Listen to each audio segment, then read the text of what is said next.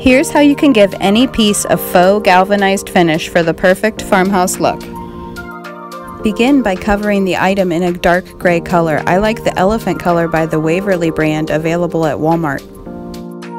Next, use a sponge to blot on a silver metallic color. I love Martha Stewart's color Silver Lining. Using the sponge allows there to be places where the dark gray shows through, so it's taking on the characteristic galvanized look.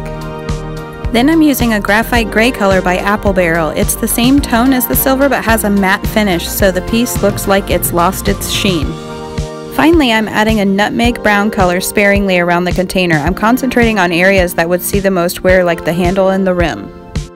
The link for the full tutorial is in the description box below, and be sure to subscribe to my channel for new budget DIYs every week.